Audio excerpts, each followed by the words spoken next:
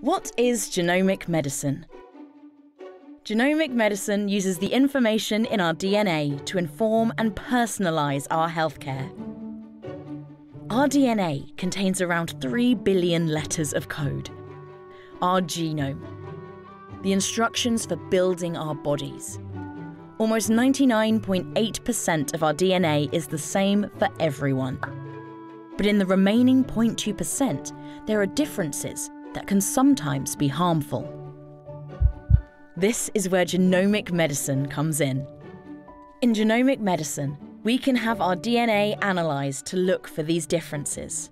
Clinical scientists, geneticists, computer scientists and clinicians will study our DNA and compare it to many others to work out if we have differences that might contribute to a disease. Then they can figure out what treatment or intervention will work best.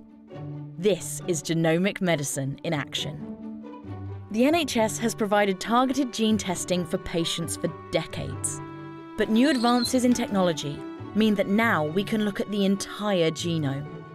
Genomics England's vision is to support the NHS to make these latest kinds of genomic testing available to every patient, whilst enabling researchers to continuously improve our understanding of diseases. Right now, we help the NHS analyse the whole genomes of patients with suspected rare diseases and specific cancers. But we're working together to expand this kind of whole genome sequencing to many more cancer patients. And in the future, we hope that this kind of genetic analysis will be used to personalise patient treatment, and in some cases, to prevent disease in the first place.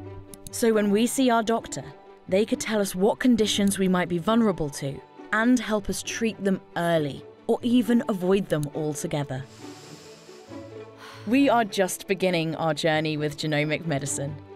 Our mission at Genomics England is to help scientists and doctors unlock the secrets of our DNA for the benefit of everyone.